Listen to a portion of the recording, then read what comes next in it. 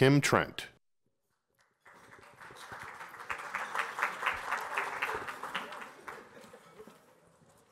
Good morning.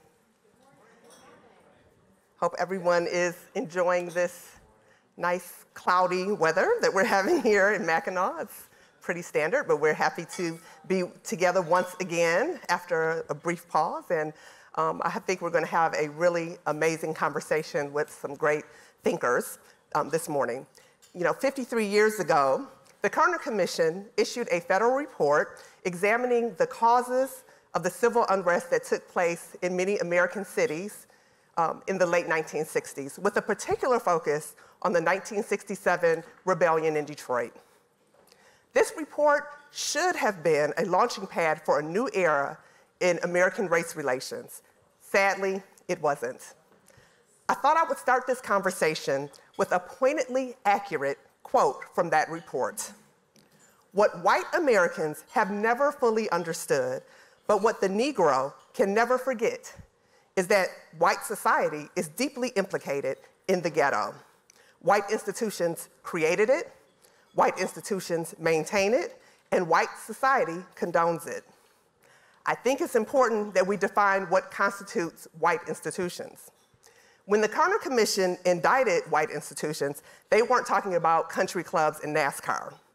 The white institutions that created and maintained the racial wealth gap are federal, state, and local government, the banking industry, and educational institutions, to name but a few.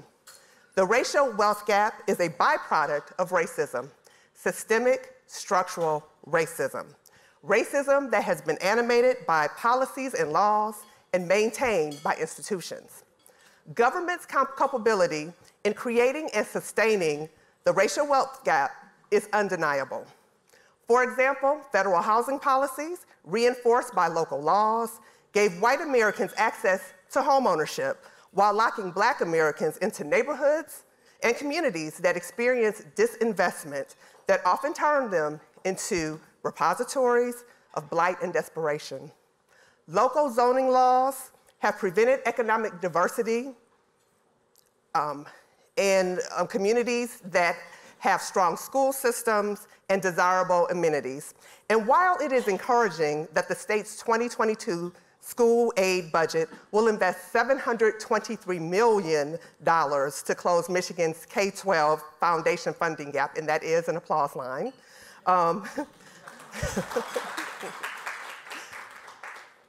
Some lawmakers have been slow to adopt structural changes that would address the funding disparities that hinder student success in many communities of color at a time when education is increasingly linked to economic mobility.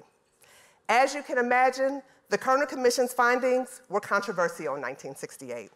Even today, many Americans summarily reject the essential truth of them. However, the COVID-19 crisis has laid bare the racial wealth and employment disparities, forcing long overdue conversations about the need for governmental intervention to address them. In this session, we will talk about how race and poverty intersect, how the racial wealth gap manifests, and most importantly, reparative strategies to close it. I serve as the key staffer to the Michigan Poverty Task Force, which was convened in 2019 to make recommendations to the governor to coordinate and activate efforts within state government to lift Michigan families out of poverty and help them to find a path to opportunity. The task force is made up of 14 State Department directors who are charged with working with key stakeholders in government, education, the nonprofit sector, philanthropy, and Michiganders who are experiencing economic instability to help develop strategies to help struggling Michiganders overcome barriers to upward mobility. The Poverty Task Force has been intentional about ensuring that the state's anti-poverty strategies center racial equity as a policy goal. In this way, the task force is aligned with meaningful action that Governor Whitmer has taken to elevate equity as a core principle of the work of state government. From mandating implicit bias training for every state employee and every state contractor, to compelling every state department to appoint an equity and inclusion officer, to requiring implicit bias training for Michigan's licensed healthcare professionals, Governor Whitmer has demonstrated a willingness to push state government to grapple with uncomfortable truths about the importance of policy solutions to address racial inequities. I also serve as LEO's Equity and Inclusion Officer, and in that role, I have worked to help our employees understand that we cannot divorce historical context from the work that we do every day. Context matters. All three of our panelists today have written about the critical role that the legacy of racist housing policy has played in the persistence of the racial wealth gap. As the Michigan State Housing Development Authority develops its first statewide housing plan, MSHDA, and I see Gary is in the house, MSHDA has embedded into its work the goal of equitable housing policy that acknowledges how the history that we are talking about today has contributed to modern housing challenges for people of color. It is not enough for institutions that help to create the racial wealth gap to acknowledge that the gap exists. We must create bold, reparative strategies to address the problem. I am excited to be joined today by three of the most innovative thinkers about these issues, and I am hopeful that the leaders in this room will be inspired to action by their ideas. And I would like for you to help me welcome to the stage our panelists. Joining Kim Trent on stage, please welcome Chief Executive Officer of Detroit Future City, Anika Goss. Henry Cohen Professor of Economics and Urban Policy and Founding Director of Institute on Race and Political Economy for the New School Milano, Darrick Hamilton. Senior Fellow for the Brookings Metropolitan Policy Program, Andre Perry.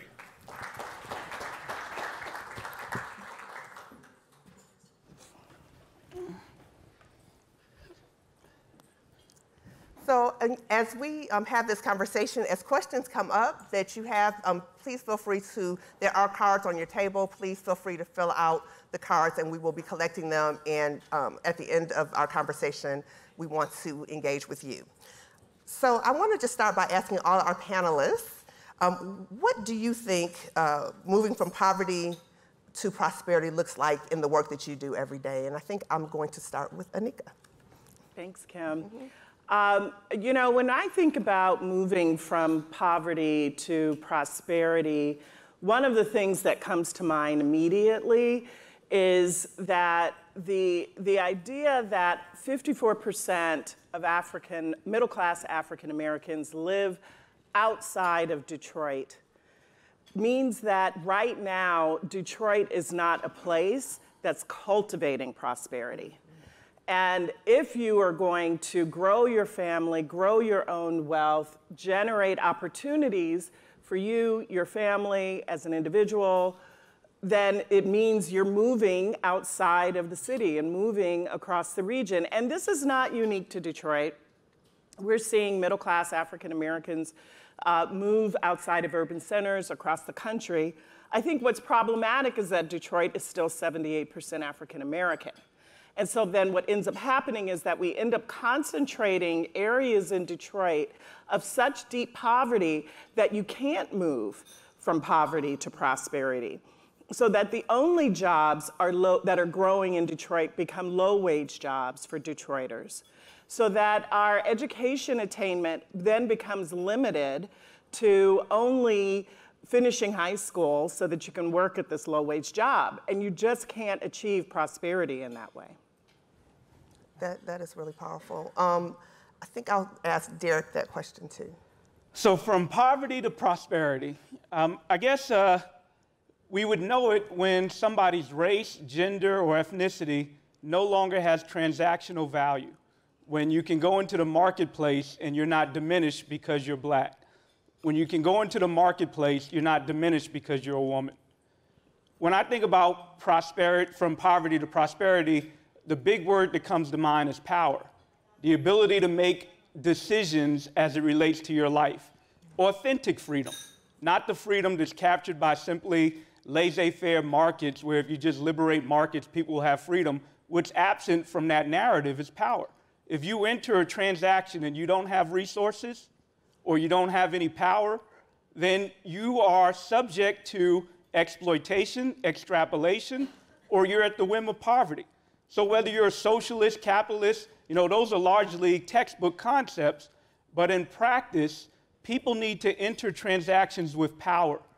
And this is why I support anti-racist economic rights. We need to get beyond notions of not be limited to our notions of human rights and political and civil rights, but recognize that there are enabling goods and services that empower people so that they have authentic agency in their lives, like the right to health care, like the right to a basic job, like some wealth, some foundation, a capital foundation. I can keep going, but from poverty to prosperity, we would move to a society that enables people to have power and to be able to make decisions as it relates to their lives.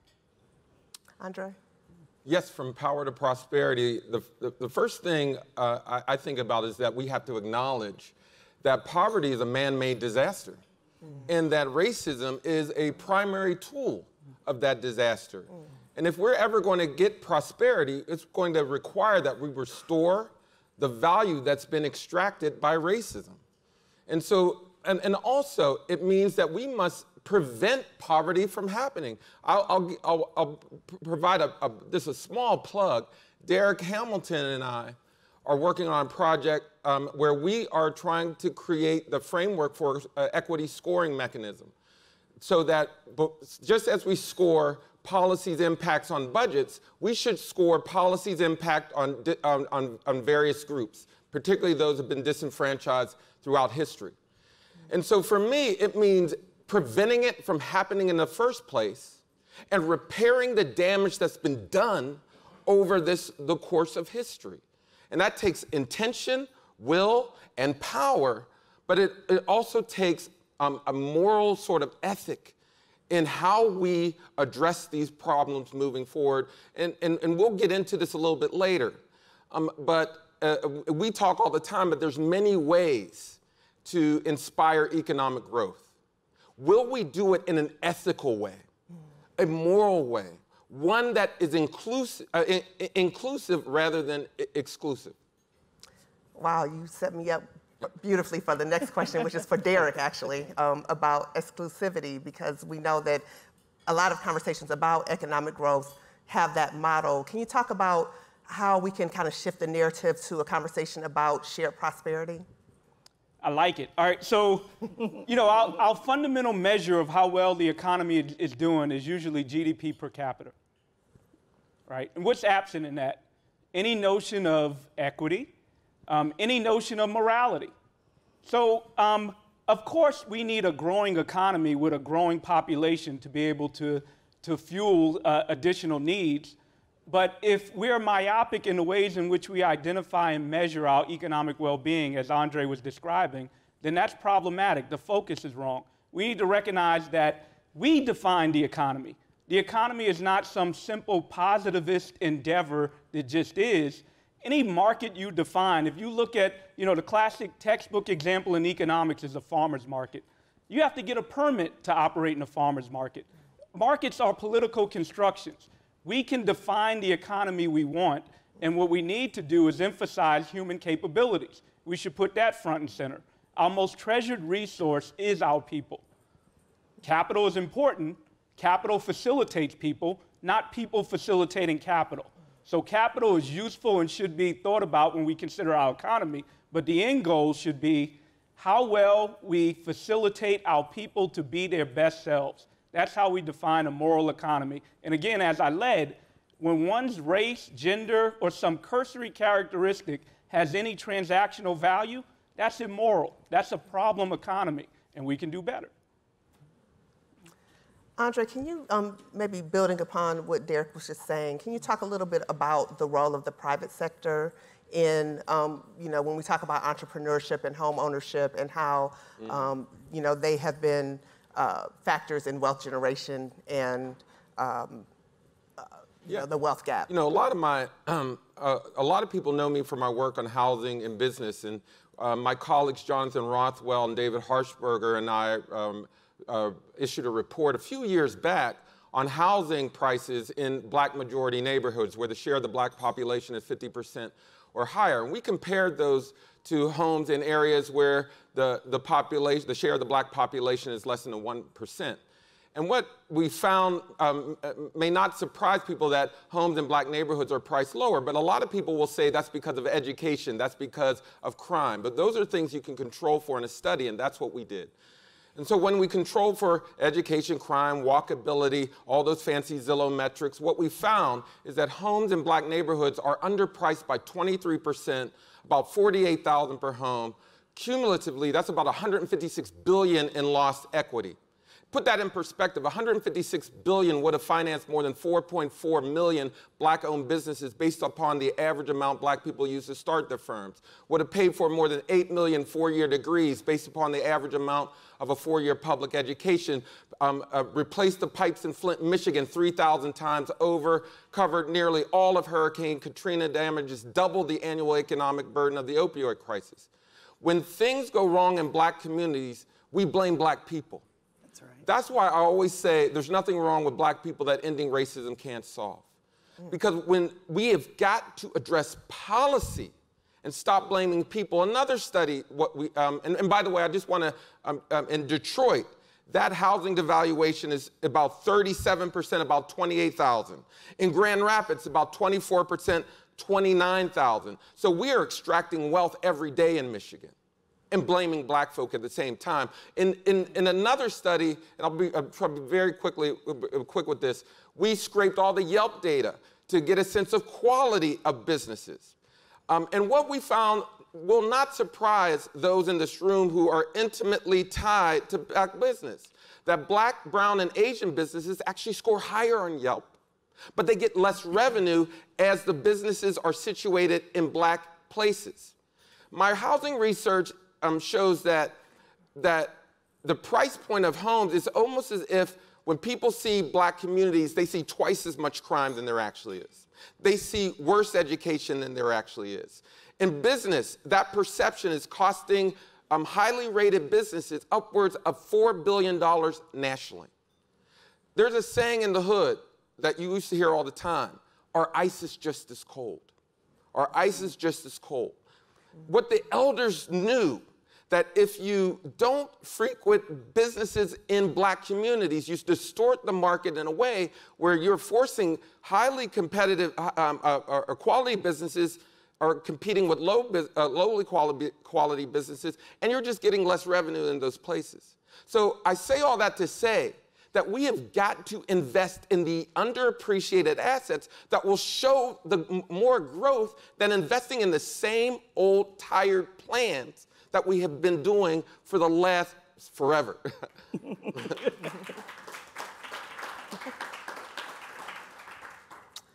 Anika, just building on that, because it's true that our ice is just as cold in Detroit, but as you said in the beginning, 54% of our black middle class lives outside of the city.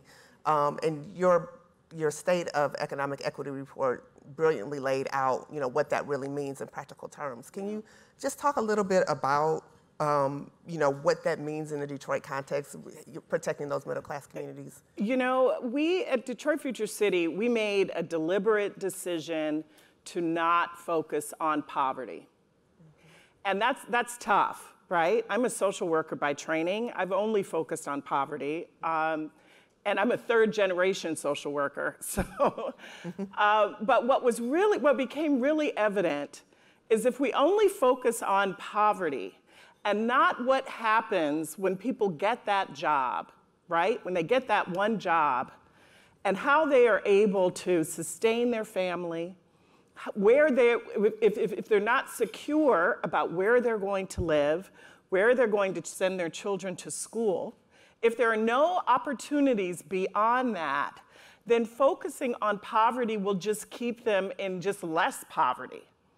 And that can't be the Detroit that we want to build, right? That's not the future of Detroit. The future of Detroit has to be a place where you can grow the middle class that's already there.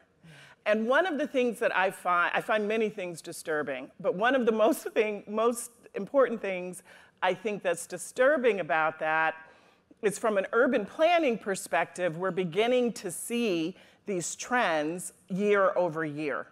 So we're beginning to see the areas that we've made targeted investments in, and not just recently, but we're seeing it recently, where we've made targeted investments downtown, midtown, Indian Village neighborhood. These are the only neighborhoods, it's only about 11 neighborhoods that are considered middle class in Detroit. And of those 11, only about 6 of them grew in the last census. And those 6 only grew because there were upper income white households that moved into those neighborhoods. Now, we're not talking about a lot of people. The white people are not coming, right? We try to explain that. There are no buses. No one is coming in like that. However, the trend is what's so disturbing, because these are also the areas of the city that are the most stable.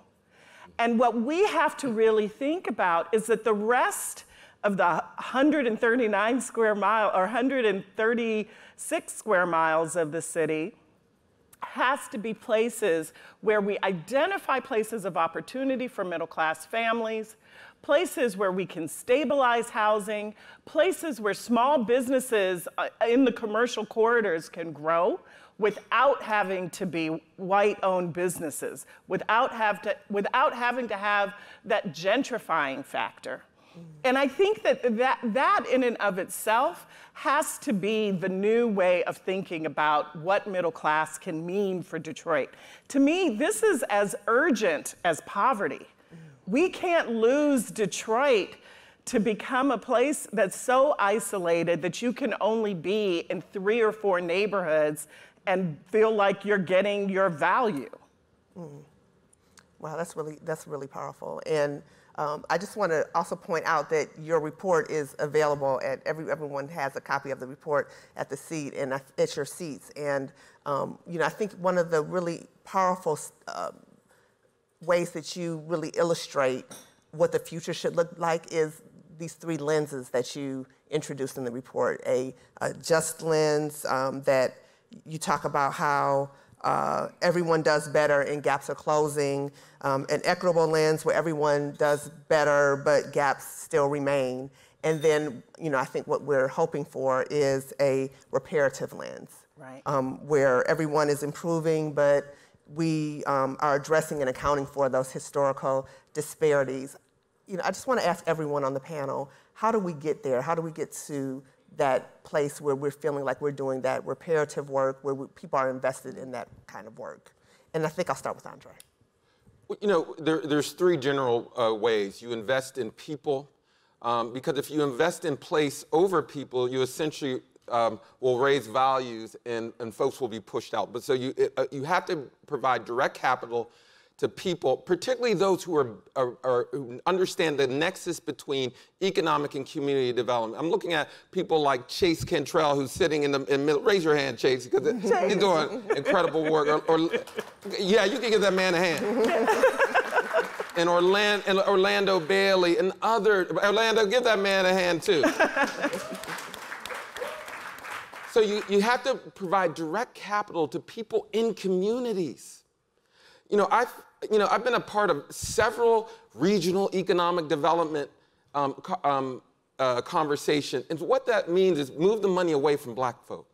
Mm-hmm. And when white folk move to the downtown areas, then it becomes, oh, let's start talking about building up the inner city core.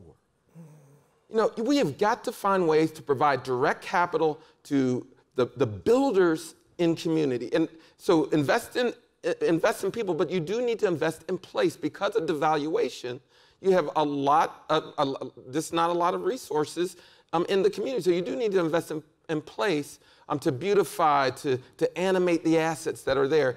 And finally, in general, we must divest in racism. There are many different practices on the daily that prevent growth from happening. I mean, And nothing grows without investment. One of my favorite quotes from Vietnamese philosopher Thich Nhat Hanh, who said, if you see a head of lettuce and it's not growing, you don't blame the lettuce. You look to see if the soil's rich, if it's getting sunlight, if it's getting rain. You never blame the lettuce. But when we're talking about economic development, when we're talking about education, we are constantly blaming the lettuce. Fix the teachers. Have the kids get some training program. And we never look at the underlying policy conditions that prohibit growth. So for me, that's where you begin. You have to invest in the people, invest in place, divest, but understand it's our policies that are causing this. And by the way, just one final thing, we have to be self-effacing about this. The white institutions also included the economic development organizations, the chambers of commerce, the captains of industry that throttled growth in black neighborhoods. This did not happen by accident. And so for us, we have got to realize the power that we have to create change or to maintain status quo. Darrick? So I want to, I guess, try to say some uncomfortable, what I believe to be truths, to not only be provocative, but also to really move us to the point where we want to address systematic racism. Racism can grow an economy. America benefited from slavery if growth is the measure. So the notion that equity is the superior growth model, that's context specific. It could be the case that investing in underutilized resources can lead to greater growth. We know that when a government wants to grow an economy, we often engage in stimulus, and you could have one approach where you stimulate those at the low end of the economy, and you could generate a higher consumption multiplier effect because they have to consume almost by definition. I mean, another structure you could have where you can grow an economy if workers have no bargaining power and they're more vulnerable to extrapolation and exploitation. That's immoral, and that's hopefully not the economy we want and deserve. But we need to grapple with the point that racism benefits people if we focus solely on economic growth and not care about a moral economy. So if we get rid of racism, white people would have to give up white privilege. Now, when we have growing despair and growing anxiety and people start to fear, and those are legitimate fears, we become reticent to give up some of that privilege. The privilege of not being the first fired or the last hired when there's an economic swing in the business cycle. But a shared prosperous economy is another type of economy when we value different things. Just like people care about their self-interested accumulation with no bounds, and that promotes tribalism, we also care about our fellow man. We have not had the opportunity to really present ourselves, man and woman, I apologize. We have not had the opportunity to present those type of values. An economy grounded in sustained, shared prosperity, where again, those things I mentioned earlier, those cursory characteristics have no value in the marketplace. And then let me say another uncomfortable truth, and I promise I'm not going to talk too long. I'm talking to a chamber of commerce. There is the tension between profit and workers. That is a tension that will exist because if profit is the sole goal, one way to generate profit is to extract as much from workers and pay them the least amount, or to offer consumers the highest prices possible without, with something they'll purchase without offering them as much input from your firm in so doing. Those are ways in which we can generate profit. So that creates a tension. Of course, if you have workers that are productive, investing in workers, that can lead to profit, but we shouldn't ignore that other part of the equation. So corporations can go beyond profit because a corporation is based on a public charter. So we can define what corporations value as a society. We can define that they value things beyond profit, that they value things like workers and people, but that becomes a political choice. There's nothing natural about that unless we make that political choice. And I suspect in the room, another point is that corporations are made up of people, and some people have those values that I'm describing.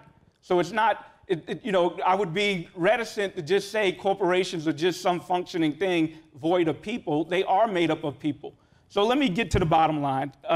If we want to have solutions, we need to honestly grapple with reparations. If we were to look at contemporary context devoid of history that took place, then we will never get beyond our race problem until we address reparations. And reparations isn't just for black people. There's a truth and reconciliation where we articulate with truth how we got here, and then we won't define poverty in those anti-black terms as deficient people. We'll know that poverty exists because people lack resources. So that narrative change is good for everyone.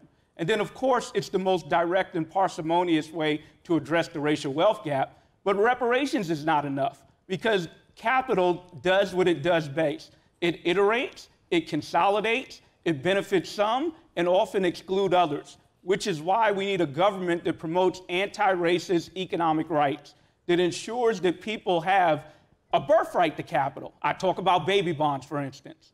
It ensures that people have quality housing, quality health care. When you're most vulnerable, when you're sick, you should not be worried about finance at that point. The stigma of finance, as well as the burden of the cost of finance, when we're most vulnerable, that should not exist. Similarly, if you're going to higher education, we should have debt-free public education. If we value education, then we should provide it without debt for all our people. Simple. We can afford this. Poverty is a political choice, and I could say a lot more, but I know I'm talking on too much. Before I ask Anika to answer that question, I just want to remind you that we do have cards on the table, and we would love to hear from you and hear your questions. And we have folks who will, if you see back in the back of the room, we have people who will collect your cards if you have them. Anika? So I'm going to keep it quick, because I really want to get to the questions, because there's been so much information today. But the way we're really thinking about, when we think about reparative policy and what that can mean for us, one of the most triggering data points to me was the fact that the value of a loan in Detroit is half that of the value of the loan if you're a small business outside of Detroit, if you're in the metro area. And that one point struck me, because I've spent 18 years in working for community development financial institutions, understanding underwriting, understanding investment. And what I understand about that underwriting from financial institutions is that you're starting with a base value, right? You're starting with the average value of the loan for that area. And if in Detroit, if African Americans in Detroit are already starting a half a step behind, and have been a half a step behind for the past 50 years or more, how can we create equity for small business or for mortgages if we aren't starting at an even playing field? And so then what is required is a reparative policy that would allow for that equity to occur, so that everyone can achieve the kind of lending capital, access to capital that they need to prosper.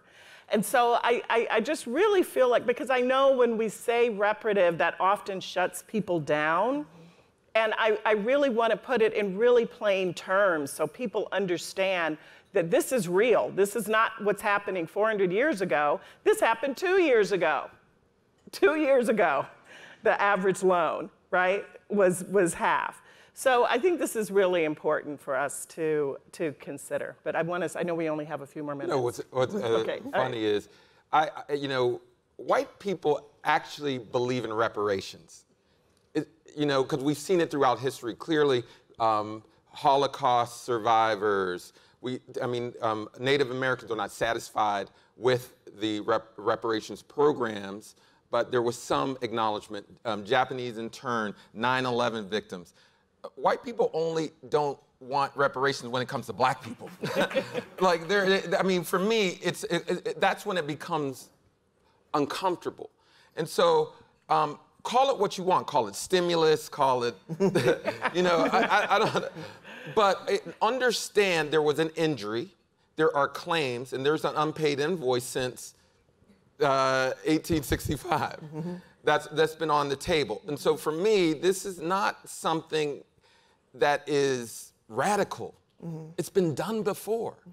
It's just not done for us. Well, it was interesting. We had a gubernatorial candidate in California who got a lot of attention for saying, well, maybe the slaveholders should have gotten reparations instead of slaves because they lost their property, and he didn't understand that actually there were slaveholders who did get reparations. Yeah, so, that's right. All right, but we're not going to talk about that. We're not going to talk about that. No, but it's well, we don't talk about that, but it's just interesting because, as Andre said, there is precedent for reparative practices to you know, help us move forward in our economy. So, do we have cards that we can talk about? Oh, just one. Okay. So, there is so much work to be done in the long journey ahead. What are the first, most critical steps for us to take? Yeah, and I know we got like a little bit of time and a lot of questions. You know, we still have time. We're good. Yeah, we're good.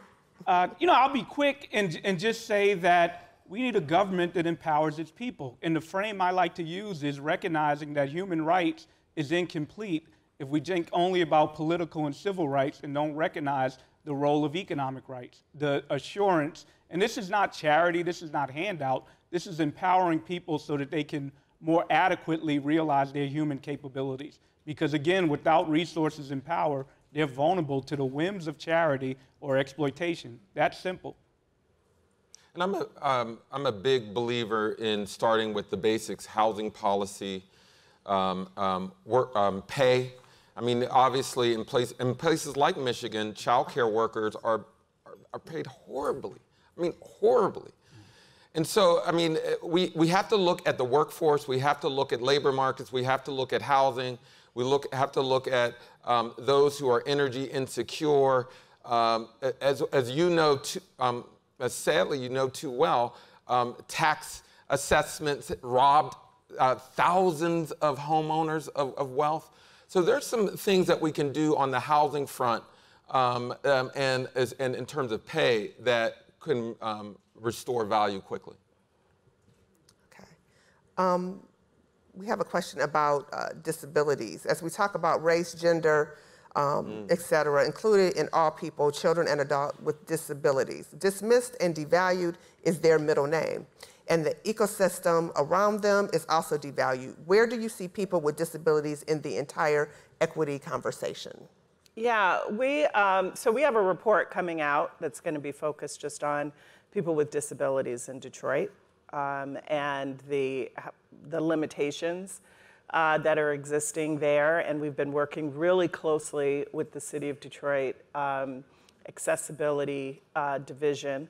And I think what was really disturbing for us is when we were looking at this issue in particular is it's access, right? It's whether it's access to jobs, your access to be mobile around the city, and your access to get to a job, and your access to quality, affordable, sustainable home ownership, or even rental housing that's accessible.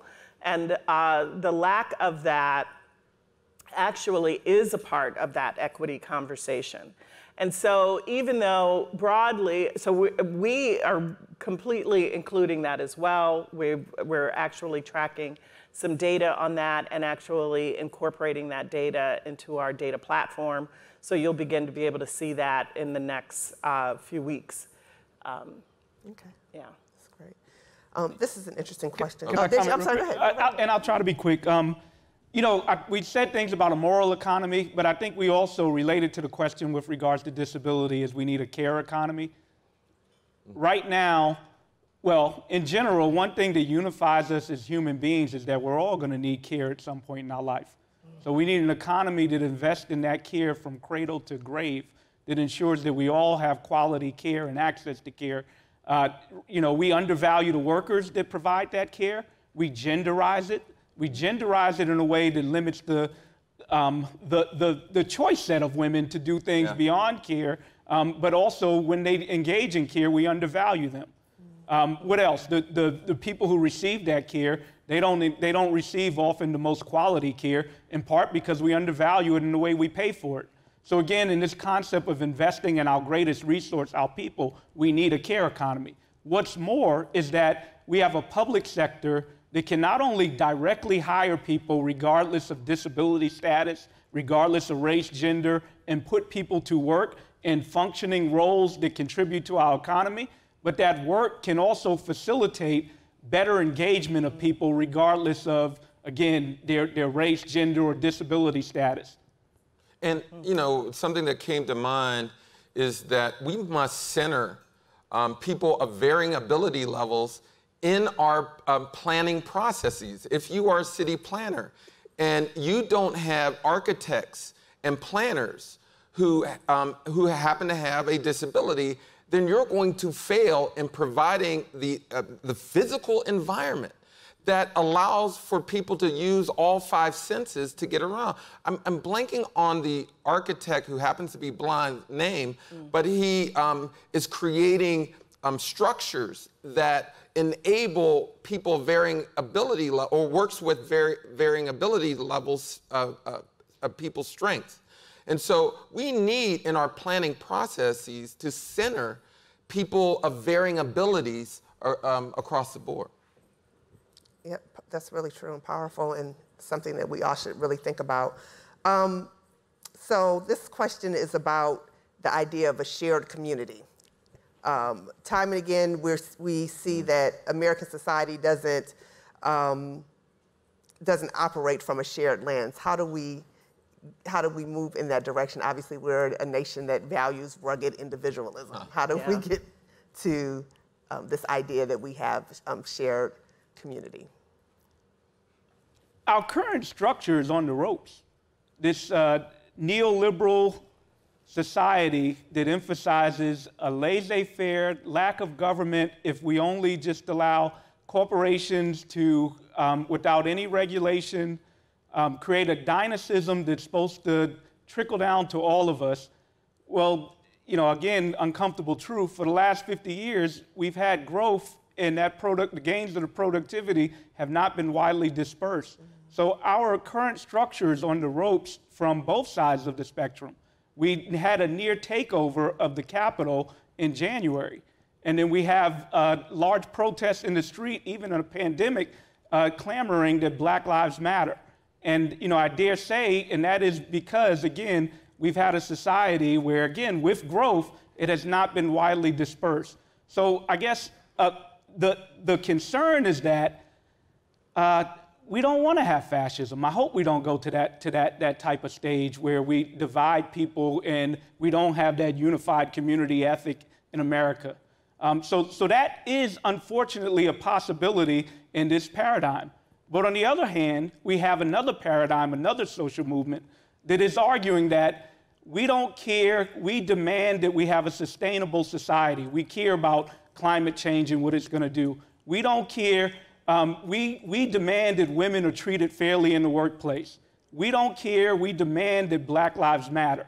So if we go that route, in my view, if we go that route to build a moral economy that focuses on our shared prosperity, then I think we could have a transformation from this current structure that values me, and individualistic identity so much in a way that can be positive, and we can end up with a much better society. Go ahead, Ann. Well, go ahead, go for it. Go for it.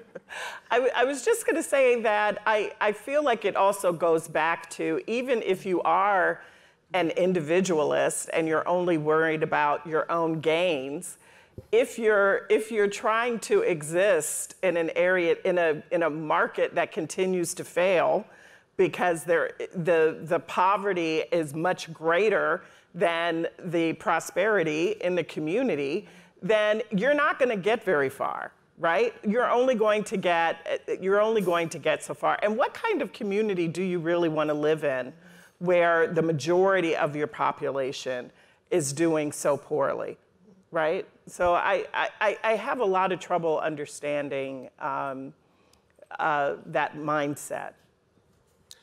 You know, I was going to talk a little bit about individualism and how it plays out in communities, in that we have land use zoning laws that were built to be exclusive, to keep people out.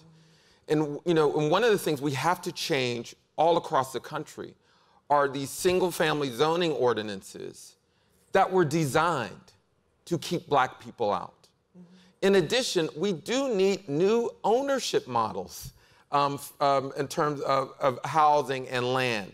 Because if you live in some areas of the country, this may not be true in Michigan, where there are thousands of properties priced below a point that a bank won't back with a mortgage, and we need new loan products, essentially get low-income renters into those homes, and we need investments to develop these places. But if you live on the West Coast, in San Francisco, and you're a teacher, I mean, we won't even talk about other working class jobs. It is almost impossible to purchase a home without some radical change. So that doesn't just mean that we should do these things in San Francisco or in New York City. We need new ownership models that encourages inclusion in Michigan, because we are built to segregate. We are built to exclude. And, you know, the way we live, the way we work, I can always point to a policy that encourages it. And then when I come to events and programs like this, we talk about programs, giving kids programs, and maintaining the structures that we know will produce exclusion. Can I say one more thing about that? I think, just to add to Andre's point, that it is so, I think what we're seeing right now with the heat environment, the climate change, all of the rain that we're getting in Southeast Michigan, what is also most visible are the neighborhoods where we have not updated infrastructure at all. And not even neighborhoods, communities, cities, areas, right? And how that ends up translating, we can just put it in a climate change silo over here. But it is also a market devaluation, right? Because then these are also neighborhoods where the infrastructure is so poor that it floods every time it rains. And that these are areas that have long-standing vacancy and blight in the same neighborhoods for 30 years, 40 years in some cases. So how we think, or poor sidewalks, poor streets, poor lighting, this is all connected. And I really feel like when we think about a shared prosperity in the community, we have to also think about what the infrastructure investment costs, that's a part of that as well. It's not just a siloed economic structure. Okay, so we have two more questions so that we'd love to get through. And one is about, I think that we've had some pretty compelling arguments about why reparations are something that we want to look at as a model. And one of the questions, actually both of these questions kind of revolve around what kind of research exists that really explains what is the best way to implement. So, you know, some of the ideas that were mentioned today were baby bonds, you know, investing in Black entrepreneurship. What do you think are the best vehicles for reparations? You know, I think there are several, because there are several injuries that were caused by racism. So if you're talking about slavery, you're essentially about cutting a check. When you're talking about housing discrimination, you're essentially talking about down payment assistance, tax credits, the like. If you're talking about education, you're talking about scholarships of some free college. And just to give you an indication of what some type of reparative practice would look like, the one bright spot we saw in housing was that millennial home ownership actually went up a tick during certain quarters of the pandemic. Why, do you ask? Certainly the lack of spending, the ability to spend in certain areas enabled people to save money, and they could use that discretionary income to purchase home. But do not discount what the power of freezing student loans has done for Black Americans. That's right. That when you cancel student debt, you see an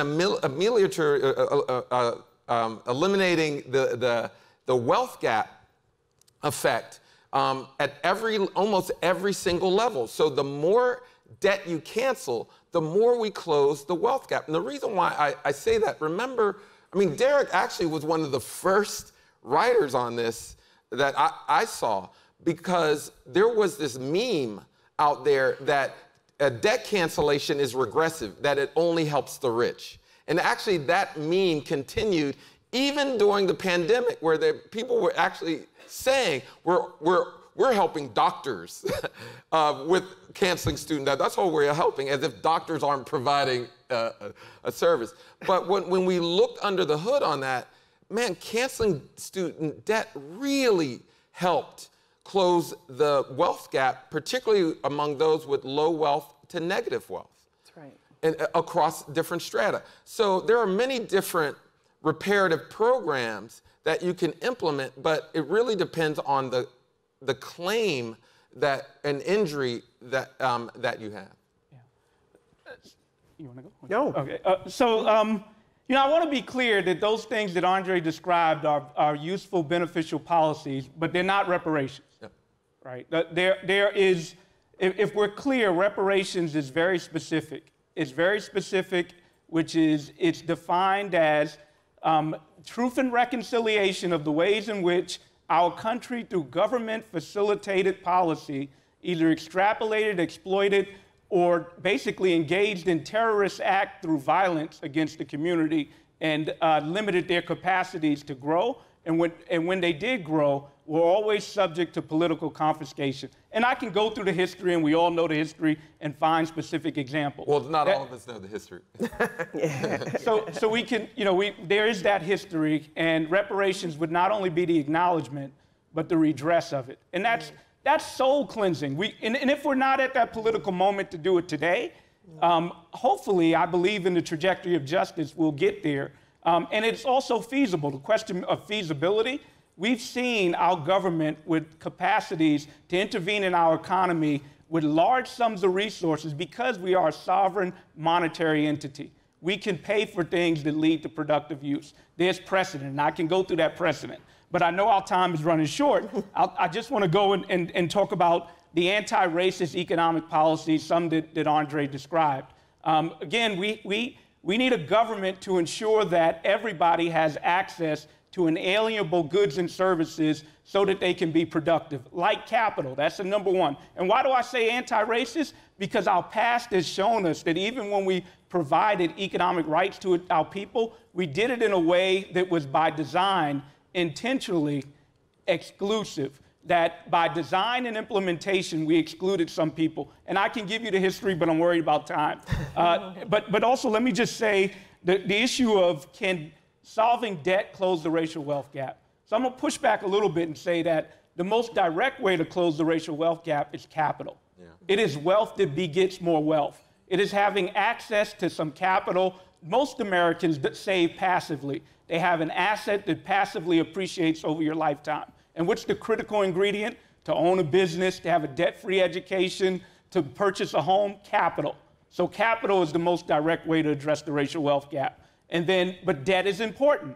Debt leads us to indentured servitude as it relates to debt. If people are subsistence populations paying onerous interest rates so that all their income is going towards a financial sector that's extracting from them, then they have limited capacities to get out of their hole. And the last thing is that Andre cited that uptick in millennial home ownership. We should recognize that right before the pandemic, millennials were generationally low in their home ownership rates, dating as far back as the greatest generation that came out of the Great Depression. And what's more, amongst millennials, the racial wealth gap is as large as it's ever been since we've been recording home ownership inequality. So we need to be concerned, but we don't. That's not our destiny.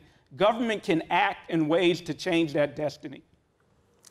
So, last question, and we do just have 5 minutes, so let's try to discipline ourselves. I know this is, we could all talk all day about all of these things, but I wanted to ask about the business case for the kind of justice that we're seeking, the kind of reparative policy that we're looking at. So how do you make that business case for people who believe the status quo is in their best interest? And then as a related question, how do you drive investors in public corporations to understand that in order to address the racial disparities, that there would have to be kind of a shift to lessen the priority of ROI?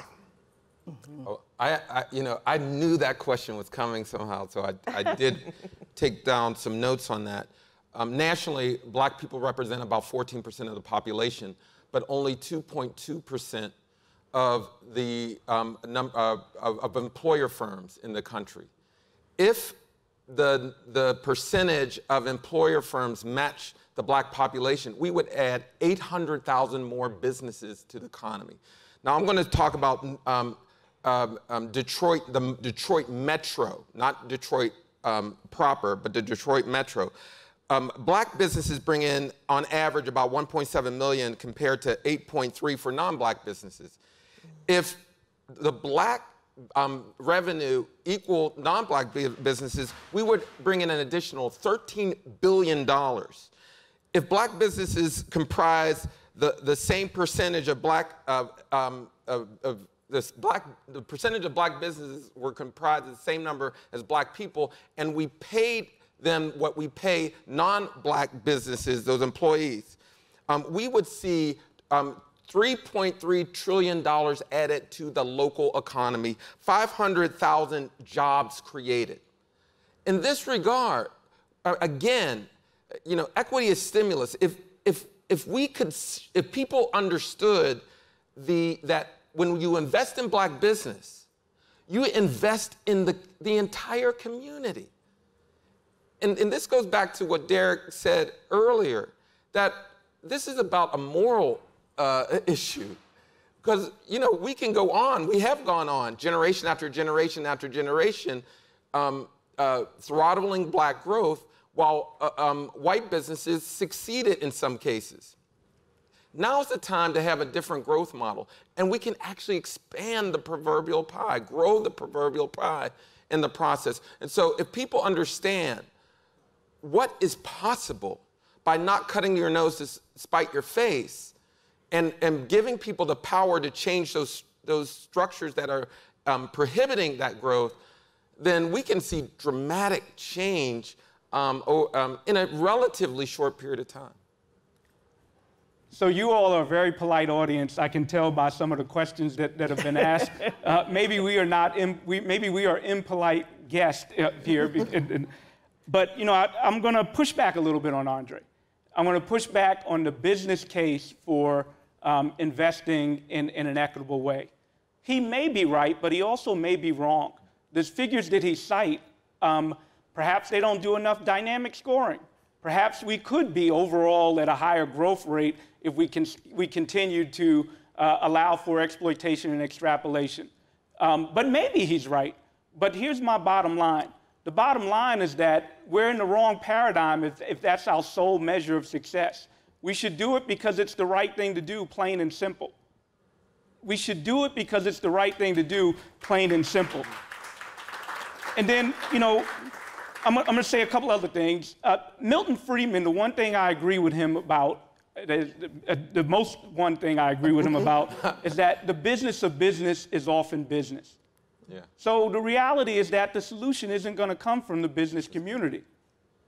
You all can do your part. You all are, again, people with values and can do your part and make sure that our society's achieving the right values. Do demonstrations. So demonstrate what can happen when you simply give people resources. Demonstrate with the purpose of promoting a movement so the government can implement it and scale it up, because that's where the solution is going to come from. You can provide demonstrations, you can do your part, but at the end of the day, it is government that's going to have to instill a moral economy to make this part, and government has been culpable. So government has acted in ways that have facilitated business communities to the detriment of its people in the past. Again, that's our hard, cold truth that we need to recognize. So again, that sounds like a good truth to end on. Thank you. I want to thank everyone so much for joining us for this really provocative conversation. Please help me to usher out our guests, Andre Perry, Anika Goss, Darrick Hamilton.